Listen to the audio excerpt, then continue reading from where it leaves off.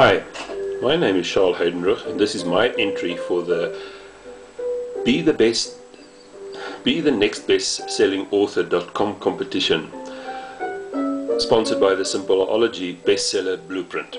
I have chosen to document my most life-changing moment. It was way back in the 70s when I, as a product of the National Christian Education System and a student of the Rand Afrikaans University, the bastion of the Afrikaner in the big city of Johannesburg, read the following words of the most famous author and philosopher, perhaps the greatest, Ayn Rand. I swear by my life and my love of it that I will never live for the sake of another man, nor ask another man to live for mine. These words were the motto of the valley where the capable social dropouts were building their free market dream. Her philosophy changed my whole outlook on life and the way that I've lived my life.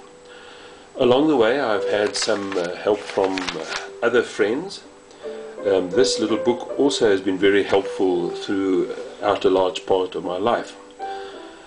And oh, by the way, look what I found at a second-hand bookstore a few days ago. It looks pretty well read.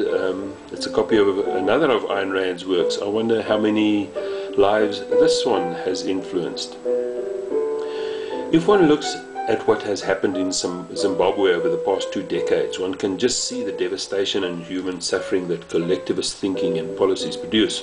I've also just come back from a trip to Burma, a beautiful country with beautiful people, but where the taxi drivers say of the military regime, they are no government, murderers and thieves, everything broken in Burma.